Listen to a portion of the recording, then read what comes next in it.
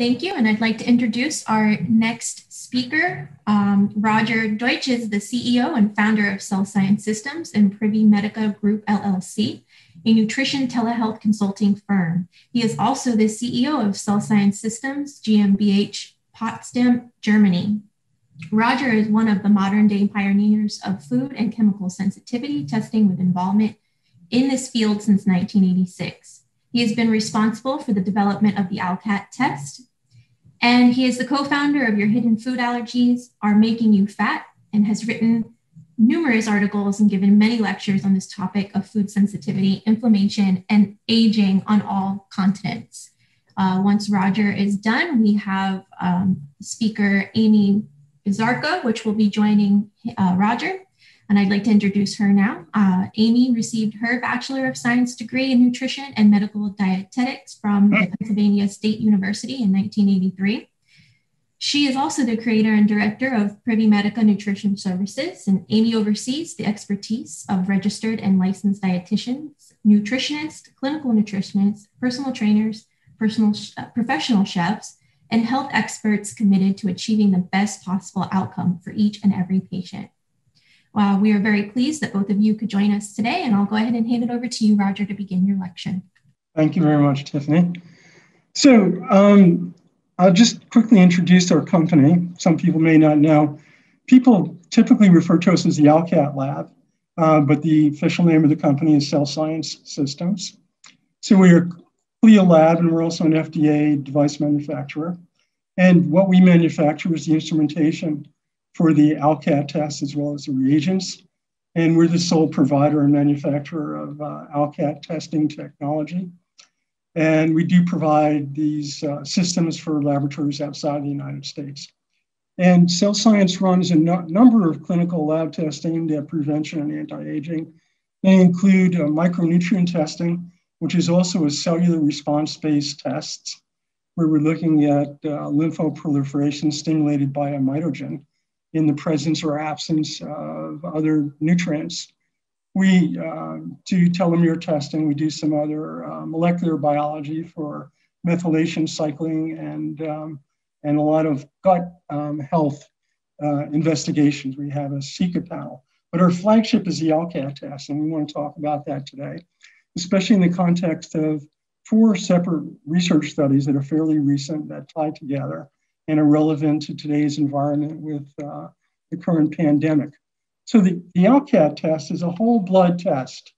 Oh, let me start at the beginning. This is what we want to cover. We want to understand the soon to be published research from Georgetown University in collaboration with University of Leipzig, looking at the Alcat as a new test for non-IgE mediated food allergy, which we also refer to as food sensitivity.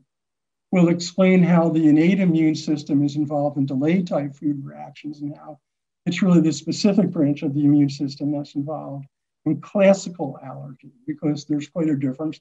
The Alcat test is not a test for classical allergy, it's for delayed type allergies. We'll look at how the Alcat test predicts items, dietary items and environmental items that activate innate immunity that can lead to a number of different pathologies, including autoimmunity. We'll look at how the innate immune system activation through food triggers as determined by Alcat can be involved in adverse COVID outcomes, and whether or not we might be able to use this technology to predict people who will have a negative reaction to a vaccination, be it a COVID vaccination or otherwise. And lastly, Amy will join us afterwards and explain how the test results are interpreted and how you can integrate this into your practice. So the key here to understand is that the immune system needs to be in balance. I was very happy to see this years ago. I had a subscription to Science, and on this front cover in January of 13 is a lymphocyte with a yin-yang sign superimposed on it. And of course, if you're not completely familiar with that Taoist concept, all of nature is basically expressed through the interaction and permutations and alterations and alternations of the two basic principles. One is more aggressive and masculine and hot, and the other, which is yang and the yin, is more nurturing, feminine, and cold. Now, the immune system we typically think of as being that which causes inflammation, which of course it does. But the other part of the system is aimed at resolving inflammation and nurturing and bringing immune balance and tissue restoration back after there's been an inflammatory response. And they're both very important. If we don't mount a strong enough response to a threat or a pathogen or a danger molecule or a toxin, then it can overcome us. If we overexpress those yang qualities, then we can have chronic inflammatory processes excuse me, that lead to tissue degradation, aging, and autoimmunity, and can progress towards cancer. The Alcat test, which again is our flagship test, is a whole blood cellular test. It's not a serological test. It is not an antibody. We're looking for a biological response of the peripheral blood leukocytes ex vivo, but while the cells are still alive, to a challenge with foods and various other substances, which in our menu will include medicinal herbs, molds, certain pharmaceuticals, and other substances. What's unique about the Alcat test, and I think this is truly unique, is that the results do correlate with actually eating the food as determined under experimental conditions by correlating with what is the gold standard, a double-blinded, placebo-controlled oral challenge. Not just whether by changing diet the patient feels better. They probably do. There can be, by elimination of common reacting foods, a lot of improvement. There can be a bit of a placebo effect, but the only way to really assess a food sensitivity test is to compare it against a known standard. And the known standard is eating the food, but it should be done under rigorous conditions, double blind, so conditioning is not a factor, so we can control for the placebo effect. And these studies have been carried out on the Alcat test over the years in different institutions and universities. We're always very liberal, even from the very beginning of our, when we launched this test back in the mid to late 80s, we gave it to university investigators who at that time were really aware that food sensitivity was a major factor in pathology and were searching for a test. We gave it to them, we let them study it, and the results came back that there was a very, very high correlation between what we see in the test well in terms of how the blood cells respond to a challenge and what happens when the person eats the food or is exposed to the food additive under these conditions.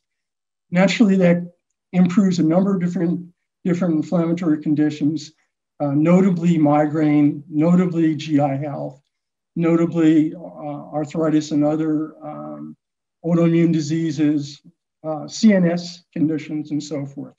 It also, as we'll see, and this is kind of the central theme of some of the recent studies, is that it also identifies foods that are associated with the release of DNA into the circulation and a process of neutrophil or white blood cell, granulocytic blood cell response to pathogens or danger signals called netosis. And I'm going to focus on that a little bit because that's kind of the interesting theme, I think, that runs through some of the recent research.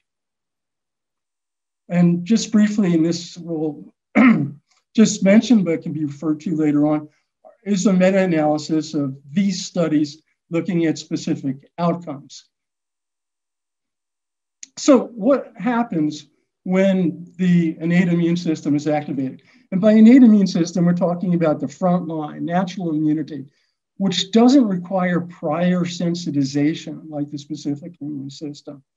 Be it a danger signal or a PAMP, a pathogenic molecular pattern, or a DAMP, a danger-associated molecular pattern. Sometimes innate immune cells get activated.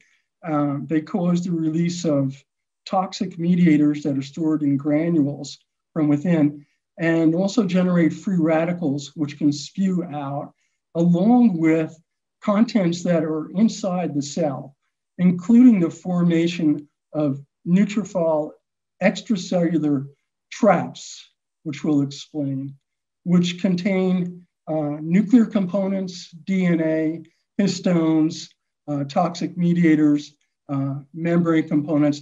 And when these go out, they are intended to, just gonna jump ahead for a second. They're intended to trap pathogens.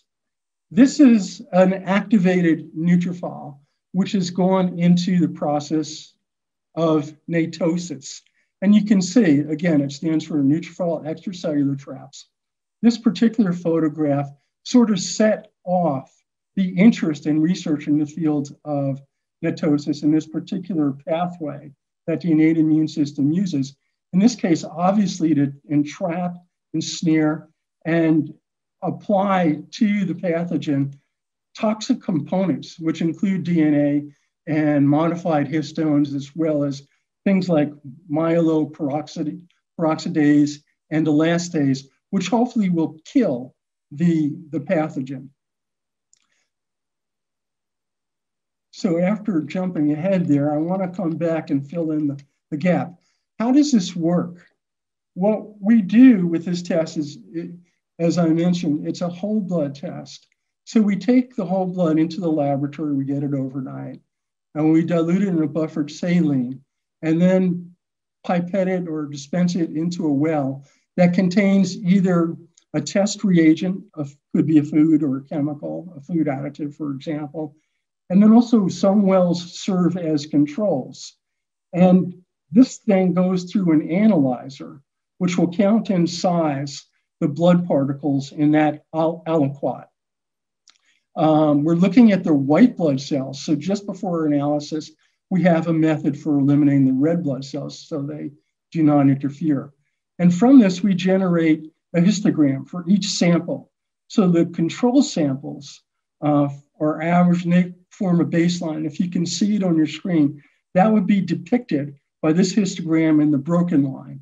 And then the test histogram for each individual substance is then plotted against the control. And any divergence can be seen. So in this case, we see that the test curve is lower than the baseline curve. And that's because cells have degranulated and they have essentially disappeared. And they may be in the process of undergoing natosis, but certainly the membrane has broken down and they are releasing chemicals and free radicals into the surrounding tissue. And that's what it would look like. Sometimes the cells don't fully degranulate. They do swell up. They attempt perhaps to phagocytize a threatening pathogen, and they swell up, and we see the test curve shifting to a higher size range to the right. And of course, if there's no reaction, which we hope to see, that's not true. We hope to find reactions because those are the things we need to focus on. But when there's no reaction, the curves line up together, and that's what it would look like under the microscope. This graphic illustrates what's happening in the machine where the rubber hits the road. The cells are passing through a sensing zone, which where there's an electromagnetic field created by a cathode and an anode. And they're suspended now in a buffer and electrolytic solution. And these are their cells, and they're exposed to a test substance, and they change in size.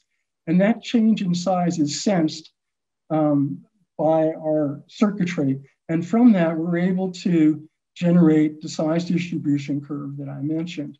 Again, for the controls, which would look like this, and then for each individual test curve. This would be an example of a positive reaction. There's a shift to the right. Some swells have gotten larger, and many of them have degranulated and released their inner contents.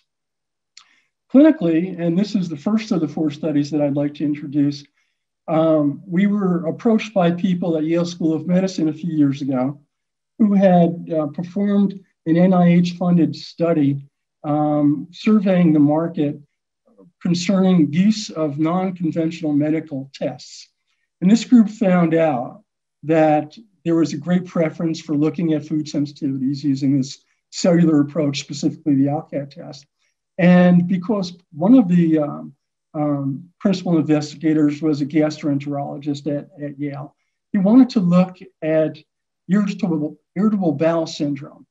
And the study that they designed was a double-blinded, placebo-controlled, randomized controlled trial involving 59 subjects, basically taking baseline measurements of symptoms and looking at the outcomes over 4 weeks and 8 weeks. And those outcomes are depicted here. This is IBS symptoms, global improvement score, and symptom severity score. And this is the treatment group. These are the people who had the Alcat test diet. And after 4 weeks, this is the change in symptoms, very pronounced. Now, the placebo group also had, particularly after 4 weeks, but then it died down, a benefit. And of course, there's a strong benefit of placebo in IBS, but essentially the difference here was essentially twofold. So the p-value was kind of off the charts that this had to be something that was due to the treatment and not a placebo. So they found that there was no evidence of the placebo effect or the study not having validity because of the way in which the foods were eliminated. Sometimes these kinds of studies are not so well designed because it's very important when you give a placebo diet, which foods you're taking out. So sometimes when someone wants to stimulate a good result, they take out dairy and grains, and just that alone randomly produces some effect. In this case, they decided to test everybody with the Alcat and maintain the rigor and complexity of the controlled diet with that of the therapeutic diet. And the way they did that was this: if they found that a person tested positive to 1 meat, 2 vegetables, 1 nut, and 1 dairy, they would remove that. Again, it was double-blinded. They would remove that from the controlled diet, but not the same 2 meats, 1 dairy, 1 nut, 1 vegetable, but a different one, so that the rigor and complexity of the therapeutic diet and the controlled diet were identical. Then they decided at the outset of the study, they banked serum from everyone and then retrospectively looked at changes in serum using a proteinomic screen and found that particularly amongst those, and it was about 12 out of the group that had the therapeutic diet who had the stronger responses, they looked at what changed chemically in their blood. And there were many things that exceeded a 0.05 change. A lot of inflammatory markers reduced, but particularly was neutrophil elastase that, of course, is known to be damaging to tissues. Of course, it's aimed at neutralizing pathogens, but it has side effects. And it also will degrade muscle tissue. So that was worth noting. This group had also previously worked studying the role of DNA as a danger-associated molecular pattern in a number of disease states, some of which involve the type of cytokines that have been discussed today, tumor necrosis factor alpha and interleukin beta. And these things are also been shown to be relevant to autoimmune diseases as represented by lupus and ischemic reperfusion injury and NASH, fatty liver. So this led the same team to want to investigate a little bit more deeply because, as you see, with the Alcat test, we're measuring gross changes in the cell's population. But the question they pose, being the researchers that they are, is what's actually happening inside? And they published their findings, which were showing three basic things that I think are notable. But the one I want to focus on right now is, of course, that following a positive food challenge, positive by Alcat test, they determined that there was a greater amount of cell-free DNA in the supernatant of that reaction than there was in a negative Alcat result and or control. So a positive Alcat reaction would via, and this is another thing they studied, activate this kinase, protein kinase C, which would lead to the result of the release of DNA either from the mitochondria or from the nuclear.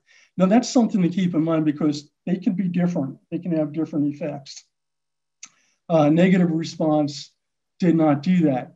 And when they used inhibitors for kinases, they found that using the inhibitor for protein kinase C would inhibit these reactions, leading them to conclude protein kinase C is at least a major pathway here, as well as nuclear factor kappa B. And I mention that because when we do intermittent fasting, we're downregulating another protein kinase A, which is related. So it's no surprise that we're dampening down inflammation and bringing about physiological changes that we see that are consistent with healthier metabolism. So I want to focus in now a bit about the NETs. So they've been associated with the following broad categories of conditions: autoimmunity, cardio, cancer metastases, COVID fatality, fatty liver, pancreatitis. And if you look now at PubMed, this is the result of a search that I did a little over a week ago. And these are literally verbatim the search terms that I used. So NETs, again, neutrophil extracellular traps and inflammation, were 1,030 results. COVID-19 complications, 33. COVID-19 fatality, 8 results. Thrombosis, 32. Autoimmunity, 408. Cardiovascular disease, 579. Cancer, over 3,000. Aging, 169. Dementia, 54 results, and continues. Respiratory disease, 529. Treatment of NETs using enzymes that degrade DNA are used right now for some respiratory diseases successfully. So it's beginning to go into the clinic. Pneumonia, 192 results. Probably there's some overlap here. Organ failure, I'm sure there's some overlap with COVID.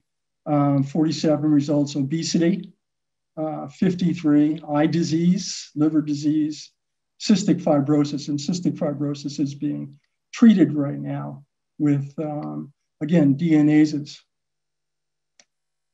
So I just want to cover quickly some of in the interest of time here, the high points. We find that when there's cell-free DNA, this can activate certain receptors on macrophages, cause the upregulation of inflammatory cytokines and the interferons that are associated with autoimmunity. And this has been clearly demonstrated in lupus and arthritis particularly, but a number of other autoimmune diseases. The leukocyte activation test, when it was positive, gave a higher level of DNA content in the supernatant activated by protein kinase C. There was also upregulation of inflammatory marker on the cell surface of eosinophils most of the time, which is another granulocyte subpopulation that is associated with allergy, getting a lot more attention right now than it has over previous years. And the conclusion is that this test is able to identify foods which cause the release of DNA and activation of peripheral blood immune cells in a PKC-dependent manner. And it suggests that these inflammatory markers will activate symptoms that could range from IBS to other conditions. IBS is just a functional disorder, but it's not very comfortable. This gave rise to an investigation which is just going into print next month. And I'll give you a bit of background. Some of you may know Professor Joe Belanti from Georgetown because he's lectured at the A4M on a few occasions at the fellowships on immunology. He's been working with immunology. He's a professor of immunology and microbiology at Georgetown. And his group had found that certain DNA motifs that were not methylated were more inflammatory than were those that were methylated. And essentially the distinction is this: when you have nuclear DNA, which of course is the bulk of that, for the most part it's methylated because differentiated cells don't need so many genes. So they're mostly switched off.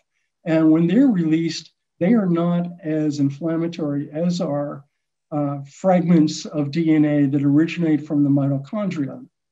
And most likely, because mitochondrial genes being much fewer in number, 47, they are, for the most part, not methylated, certainly not in the same sites as the nuclear DNA is. And they resemble much more closely bacterial DNA. So it's not surprising that they would, in turn, be more pro-inflammatory. So what Belanti's group wanted to do in collaboration with our company in Germany and people at University of Leipzig was to distinguish whether or not the DNA that was released into the supernatant following an Alcat positive food challenge was of mitochondrial or nuclear origin. And you do this by using primers and probes that are specific to either nuclear DNA motifs or specific to mitochondrial DNA motifs. So essentially, this is the concept, is to try and determine whether or not the DNA that was released was from either or both of these sources. And of course, we use the Coulter method that we talked about, which has these advantages. It's simpler. It's a very direct. It doesn't require a label like a serological test or certain others, cellular tests. It's just, here's the cells in the whole blood, diluted in a physiological solution, and there's a challenge. And do the cells change their size and number, or do they not? And so it's a very direct and method that represents a final common pathway. And one thing they note is that although there's a number of different factors, danger molecules, so to speak, that can activate the cells in this way, they can also be pharmacologically induced. So we're looking at an innate immune cell reaction, which causes this sequelae, chronic inflammatory conditions that can lead to autoimmunity and so forth. But it can be induced by a pharmacological factor. Meaning, for example, you have in every food, every plant, every fruit, every vegetable, natural toxins that protect them from plants. And if it's been part of our genetic heritage, we've evolved the enzymes to degrade those toxins. If it's something new, and in modern times it often is, we may not be able to fully detoxify these naturally occurring chemicals or even chemicals that have been added to the food, and they can induce an innate immune cell reaction and all the sequelae without raising antibodies. It's a pharmacological reaction. These chemicals are actually too small to raise antibodies. So the concept here is that the Alcat test is looking at a final common pathway, and I'm convinced that's the reason why it correlates as well as it does with actually eating the food.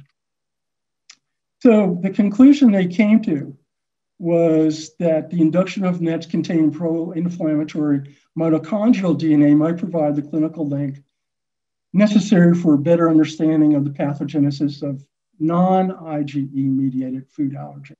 which again is typically a delayed reaction and more difficult to diagnose because it is delayed, and symptoms are not as acute. That's a topic for another lecture, but of course we know that type 1 or classical allergy to a food, be it a crustacean, for example, where someone eats a crustacean, gets hives right away, or has even a small amount of the protein in peanuts, it can produce a very dramatic effect, even an anaphylactic reaction. That's not what we're looking at right now. We're looking at these more delayed, nuanced, subtle, chronic inflammatory conditions, which are a little bit difficult to tease apart. There are, as we mentioned, there's a number of studies coming out, and it's increasing each year, talking about neutrophil extracellular traps, nets. And this was of interest to me because it summed up a couple of points that I think relate to today's topic. So the dark side of neutrophil extracellular traps. These folks are from Sweden and Copenhagen, from government laboratories. So nets contain antigens, some of which are modified histones. Now histones are, the DNA in the nucleus is not just floating around, it's wrapped around these octamer proteins called histones. And these protein structures have a positive charge and DNA is negatively charged. So it keeps it tightly wound around there so that not all the genes are expressed. Only when there's a modification to the histone is there a change in the electrical charge, and that DNA can then be accessed. But when this netosis process occurs, there's a decondensation of the chromatin, meaning the DNA and the histones. And then there's a merger of these contents with these mediators like elastase and myeloperoxidase and other chemicals and the membrane proteins forming these nets. And that's been shown to be induce formation of autoantibodies, because the histones and the DNA that are toxic will remodel the tissue, the target tissue, and then the immune system doesn't recognize it and produces antibodies. So this is a clear pathway to autoimmunity, which doesn't actually involve the specific immune system directly. So it can be acquired. But yet it looks like it's a genetic autoimmune condition. For example, although I don't have the slide here, regrettably, recently from Stanford, there's a group looking at the increase in diabetes. And they found that the group that does not have the genetic predisposition for developing type 1 diabetes are showing the greatest increase in the incidence of diabetes. So there's some other pathway besides the specific immune system. Although the two work hand in hand, it's very nuanced, but essentially the nets and the neoantigens that are created when tissue is modified with these toxic histones can create autoantibodies. The nets were discovered as extracellular strands of decondensed DNA in complex with histone and granule proteins expelled from dying cells to ensnare and kill microbes. But they may spur autoantibodies and serve as scaffolds for thrombosis, providing a link amongst infection, autoimmunity, and thrombosis. So in this graphic, this is what the histones essentially look like. The DNA is wrapped around there. There's an enzyme, peptidyl arginine deaminase, which will change the histone charge. It will citrullinate the tail of the histone. It becomes a negative charge. It decomposes, and then we get then the possibility for the decondensation of the nuclear material. And when that happens, as we see here, we have a neutrophil forming a net. It can go down and hit different tissue. Arthritis, we have anti-nuclear cytostatic antibodies being created against citrullinated histones and causing arthritis, causing myeloperoxidase, causing vasculitis. And I think of interest today with what we're facing in the pandemic and blood clotting induced by innate immune cell activation is this pathway of neutrophils, and which again induce citrullonated histones, causing in DNA and elastase, which is a major factor that Alcat identifies the cause of, forms a scaffold for activated platelets, and we get thrombosis. And I think this is a key factor in terms of what we're looking at right now. There's a number of papers, this is just one, showing that COVID inflammatory microvascular thrombi are present in the lung, kidney, and heart of COVID fatalities, and they contain extracellular traps associated with platelets and fibrin. One of the other things, this is a recently published paper in British Journal of Gastroenterology having to do with, again, a totally separate Alcat investigation from the University of Texas, looking at metabolic health, obesity. And this was a longitudinal case control study looking over the course of 1 year, putting people into one of 4 different groups, either an Alcat avoidance diet together with aerobics or exercising, Alcat diet alone, exercise alone, and neither. And looking at outcomes in terms of waist measurement, BMI, and scale weight. And a good drop amongst those people who were doing exercise in both weight, BMI, and waist circumference. But even the group that didn't do any exercise, but just avoided their trigger foods, experienced nearly the same benefit, although I would never advocate for just changing diet. I think exercise, and I'm sure everybody would agree, in the right proportion for each person is about the healthiest thing you can do. But if you had to choose food allergy, which you don't, you can do both, food allergen elimination produces a more profound effect than exercise alone.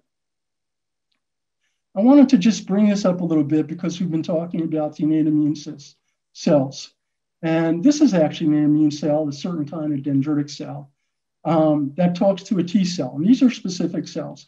Now, they're called specific because T cells and B cells are specific to the pathogen.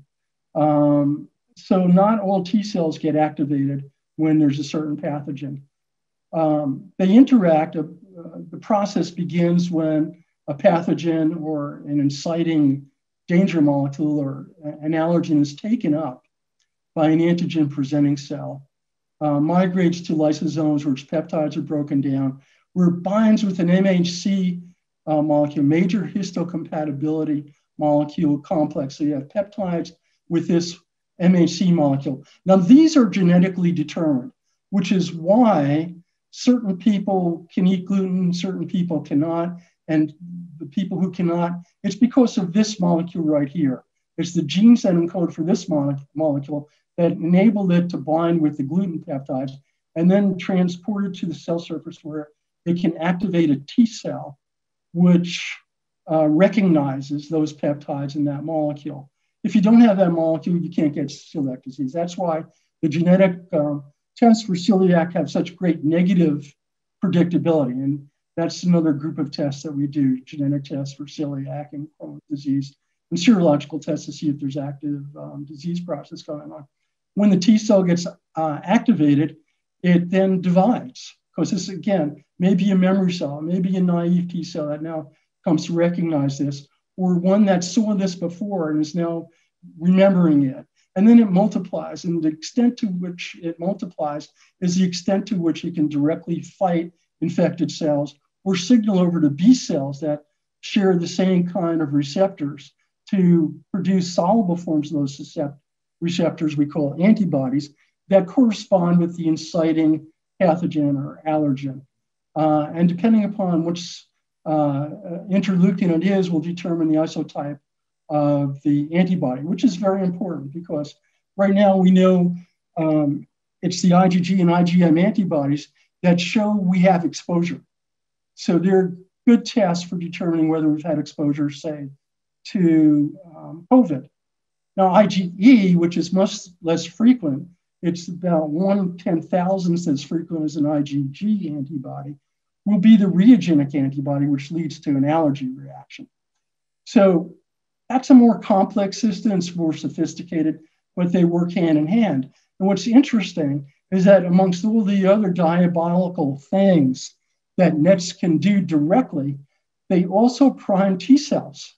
So making their threshold for activation at a much lower level.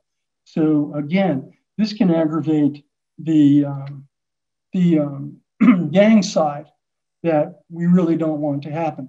So I guess at this point, you're getting the sense that our concept is amongst everything else you do, all the supplements you take, all the programs you do, all the stress management, you have to have the diet that's right for you, otherwise you're swimming upstream.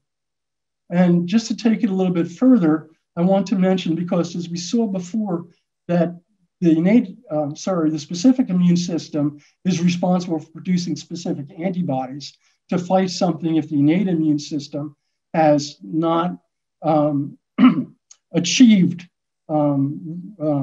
resolution of that attack. The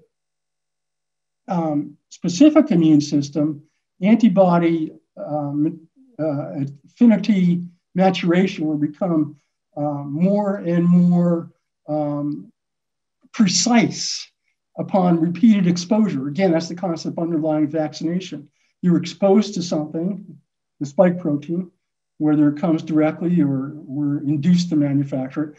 The specific immune system gets familiar with it, recognizes it more readily on re-exposure, and consistent re-exposure continues to modify the antibody to be more and more precisely have greater affinity with that. The innate immune cells also undergo changes, but not in their genes, but in their epigenetics. And this is a very cool paper that appeared in the New England Journal, showing how, in order, again, to maintain balance, the innate immune cells undergo epigenetic modifications, not genetic rearrangements like the B cells to produce antibodies, but changes on the epigenetic level. And therefore, it's really the epigenetic signature of the person that determines how they respond to future exposures. And one of the other interesting things is that the Western diet has been shown to cause epigenetic changes that train the innate immune system such that a secondary stimulus, in other words, the system is primed now. The secondary stimulus can produce a much more yang type response and go overboard, and potentially it would be pathogenic. So watch out for that, which we all know.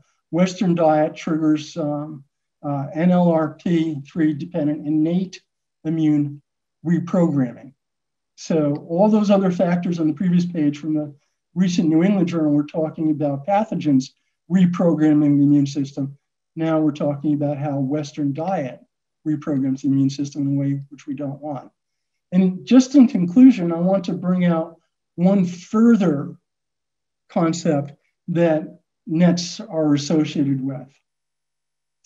So once we have the activation of these cells and they die, we have to clean them up. Now, of course, there's actually, give or take, 100 billion cells that naturally die every day, and they have to be removed. And the macrophages in the system, the monocytes in the blood, and the macrophages in the tissue will remove those and do so silently. In fact, when it removes cells that die of apoptosis without having been activated, they actually reprogram the macrophages towards an anti-inflammatory or resolution type phenotype, an M2 phenotype, which is the yin side of the immune system. And it causes upregulation of things like interleukin 10, which are anti-inflammatory. However, if the macrophages have to clean up a lot of this cellular debris from activated cells, again, we saw the pathways, these DNA molecules that are circulating will activate through toll-like receptors, macrophages, and make them pro-inflammatory. But the whole gestalt of this dead cell and all this paraphernalia that's with it will program the macrophages towards a pro-inflammatory stance, which will perpetuate this. And it's done through certain cell surface molecules that are generated on the surface of the macrophages. And they respond to, and believe me, this is a technical term, it's not meant to be cute, find me signals and eat me signals that are expressed on these dead and dying cells. And what happens is that nets, diabolical as they are, I mean, they're good when you need it, but undue activation of the innate immune system on a chronic basis will cause all these issues. And the last thing they do is, if insult wasn't enough, they have to then inhibit the ability of the cells to clear away this junk. So here we have a neutrophil going into mitosis. Here's a macrophage, which would be quite a bit bigger, which is trying to digest this and neutralize it. There's a molecule which is particularly involved. This again is one of these eat me signals that's mediated by a molecule, MFGEA, which stands for milk. God, what does it stand for? Milk something epithelial factor 8. It comes from milk. And it helps the macrophage through integrins on its surface bind to the apoptotic cell with the mediation of this opsinin, which binds to the apoptotic cell. But the nets will inhibit that. So all the way around, you can get a vicious cycle where the inflammation produces more inflammation and becomes chronic. And I think this is a foundation that is important for everything that we're looking at, all the kinds of diseases ranging from IBS up to cardiovascular diseases, metabolic disorders, which are all interlinked, and even the complications from the more severe COVID fatalities or reactions, including the fatalities. Thank you for that. I'm going to turn this over to Amy, who will explain what you practically do with this information. Hi, everybody. It's great to be here. Thank you, everyone, for asking us to be here. And in the interest of time, I am just going to skip my slides. And I think you all have a copy, a PDF of all of our slides. So you'll see that this, the last part of this presentation is just to present a case of a patient who experienced great benefit from the Alcat test and identifying her reactive foods, and at the same time giving an idea of how to break down the test results and how we suggest they get explained to patients and point out some important things about that. But basically, this patient, who we'll call Cheryl, she was struggling with weight. She had GI issues. She had inflammation. She shared some conventional blood work with us. Her estimated average glucose was elevated. Her A1C was elevated above the optimal, and her C-reactive protein was also elevated. She had symptoms of constipation and gas and bloating, but her big issue really was the reason for coming to see us was to lose weight and to reduce inflammation. So it was because she really was not an unhealthy eater. Excuse me. And when she came to see us, she was following intermittent fasting. She was avoiding dairy already. She was eating plenty of fruits and vegetables and taking protein, powdered shakes, but good products daily. She was following a personal trainer's suggestions for a few months. So she actually was what you would consider a person following a health promoting eating pattern, but things were still not working for her. So it was decided for her to have the Alcat test done to identify what food culprits could be working against her weight loss efforts and contributing to inflammation and her GI symptoms. So these are actually her results. So she was tested back in June of last year. And one thing that we feel, I'm going to show you the whole page here. This is the first page, 250 foods here on this first page, 250 foods reported here.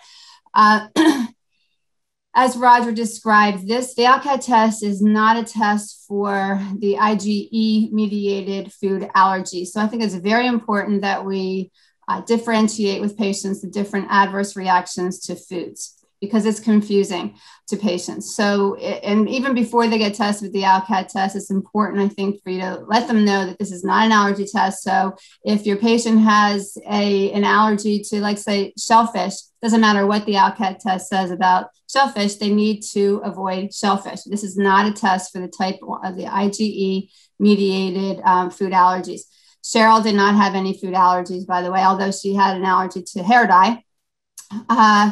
Then there are intolerances, and we're trained to think of intolerances, of course, as the lack or the insufficient availability of a particular enzyme that is necessary to digest a particular component in food. So we're all familiar with the lactose intolerance, the fructose intolerance, FODMAP, and many people are coming to us, interested in having the Alcat test done because they're following these or avoiding these things and following FODMAP, and they're not seeing the results that they expect to see. So it's important to explain the different adverse reactions and to say, this is not a blanket diet here. This is what your cells are reacting to. As Roger said, the inflammatory response is happening from the leukocytes. So this, again, her test results, I think it's important always to focus on the good news. So we, took her right away to the green box here and got an idea of what she enjoyed from the green box. I think that's, important to share the good news first. The degree of reactivity in the Alcat test is designated with the color coding system here. So again, green is non-reactive, and then the severe would be in red, moderate in orange, and mild in yellow. The general recommendations would be to eliminate the severe reactions for 6 months or more, the moderate reactions for 3 months or more, and the mild list, the general recommendation would be to limit them to 1 day every 4 days or 2 days in every 8. Now, I say general because obviously it's important to individualize for our patients. So we do recommend going through this with your patient in detail, or allow us to do that with you or with your patient. But what we did with Cheryl, and what I could tell you was significant for her, in the severe list, believe it or not, she was not consuming apples, but beef a couple of days a week. Shallots, I was very surprised at. She was having a lot of shallots. She just loved shallots, so she was using that a lot in her recipes. And the protein powder that she was having daily had sunflower in it. So, if you share these results with your patient and you find out that severe list, you go through them and the patient says, yeah, I really don't eat those things. So you figure, okay, they're already avoiding those and they're still symptomatic. So it might make you want to tighten up the rules a little bit with the mild list. So this is why it's important to individualize. The moderate list, what was significant for Cheryl was anchovy. She was having Caesar dressing a couple of days a week. Often when I see anchovy or sardine or both, I think of fish oil. So it's important to be aware of that. It's not just about the food. It's about supplements. It's about personal care products. And Cheryl was not consuming fish oil. But as you know, anchovy and sardine are very common fish oil sources in the good fish oil products. But so just to make you aware of that jumps out at me. Avocado, she was having guacamole. She was consuming eggs a few days a week. She was having rice daily in her protein powder. Walnuts she was having, and potatoes. So those were the most significant ones. And what I want to point out here is a lot of times patients will say, well, I thought salmon was, one of the healthiest fish to consume. I thought walnuts were anti-inflammatory. Broccoli, I thought it was good for me. And the point is, yes, they are in and of themselves health promoting foods. They're considered anti-inflammatory, but not for her right now. They are actually pro-inflammatory. As Roger showed you the graphic of the cells changing in the number and the size, releasing those mediators, inflammatory substances into the circulation. So when you put it in perspective like that for a patient, they realize, oh, okay, no wonder I've got inflammation. So the other thing that very often happens, you'll hear from patients, they might look at their severe list and say, oh, come on, beef, really? I eat beef all the time and I don't have a problem with beef. And my response is, Well, yeah, you do. That's the point. You're looking for symptoms that would happen immediately after ingesting the offender, like would happen in type 1 IgA mediated allergies, minutes after ingesting the offender. That's not how it is with the food sensitivity response. The symptoms are more response that they'll experience with food sensitivities tend to be more chronic and more vague. So when you put it in perspective like that to a patient, they say, all right, even though they might not feel that inflammatory response, inflammation is happening whether they realize it or not. Then at the bottom of the page in the Alcat test, they're looking at Candida albicans, gluten, gliadin, casein in the whey. The reason why these test components get their own box is because when they're reactive, it would require the elimination of more than one food. So they get their own boxes. So we all know what Candida albicans is, a yeasty-like fungus. When reactive in the Alcat test, it's not a diagnosis for Candida overgrowth, but it does make us suspect that the patient has it. So we need to take steps to avoid the sugar. We would recommend antimicrobials, but we only recommend things that were tested and non-reactive. So you might want to suggest caprylic acid, which is coming from coconut. We can't suggest that because she was reactive to it. You might want to suggest garlic. Well, garlic was a mild reaction.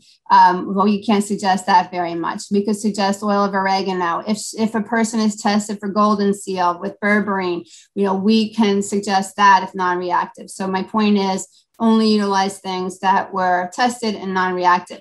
Gluten, gliadin. She didn't react to gluten, but she reacted mildly to gliadin. So this was significant for Cheryl. She needed to be sugar-free. She needed to be gluten-free. She was already dairy-free. Because I thought her symptoms and her results were pretty significant with meaning she was consuming these prior to the test. I knew this was going to make a difference for her. We kept the mild list in 2 days per week. So ultimately, you're following the 5R program. We all know 5R, remove. The Alcat test is telling us what to remove. The Alcat test is telling us what foods to replace. We replace digestive enzymes if need be. Re-inoculate. We suggested Saccharomyces boulardii for Cheryl. And repairing the gut healing nutrients, of course. So the goal is that your patient, after following these results, following your 5R program, they've given the immune system a rest from the reactive foods. They've healed the gut. And you want to hear the patient say, oh my gosh, I feel wonderful. I feel, for all the reasons that what prompted the test, everything is being resolved, or it's already resolved. I feel wonderful. My weight is responding. My digestion is good, which is exactly what happened to Cheryl. You can see in her slides, 6 months later, body fat percentage came down. Her C-reactive protein came down. She's no longer constipated. She's sleeping an average of 7 hours a night, no longer has gas and bloating. If that's what you want to hear the patient say, then you'd be ready to reintroduce these previously reactive foods systematically, one at a time, to see if the symptoms return, because these are not necessarily forever. And that's another kind of confusing a question that patients have. Don't I need to avoid this for the rest of my life? No, your immune system is changing like every system in the human body. So what you're reactive to could change. And the goal would be that she's no longer reactive to all these things. We've healed the gut and we have encouraged a variety of foods. So she'd be able to tolerate these things again. The last slide you'll see in your slide in the handout is about PreviMedica. We are the sister company to Cell Science Systems. We've been around for almost 10 years doing virtual nutrition therapy to people all over the country. How we help Cell Science Systems practitioners is we give complimentary review of all the test results that Cell Science Systems, all the tests that Cell Science Systems offers. You could always have a review with either myself or someone on my team. I have a wonderful team of nutritionists, or your patient can do that. We customize meal planning tools. You could participate in that service. We could make meal planning tools, which is exactly what we did for Cheryl. And we looked up special products that would work with her results. We do that sort of thing as well. We would provide the booklet for you with your practice logo on it to share with your patient. And we also, if you don't have a nutritionist on your team, we're happy to be the nutritionist for you from where we are in Deerfield Beach, Florida. And I also have nutritionists on my network in other states too. So that's just a little bit about running through the Alcat test results. I'm sorry, I just wanted to make sure that we had some time so that you could see what the test results look like. This is just the food page. There are many other test agents that the Alcat test tests for. So Tiffany, that does it for my part of the presentation. I think we're over time. Great, thank you so much, Amy, and thank you, Roger. We appreciate Cell Science sponsoring this lecture.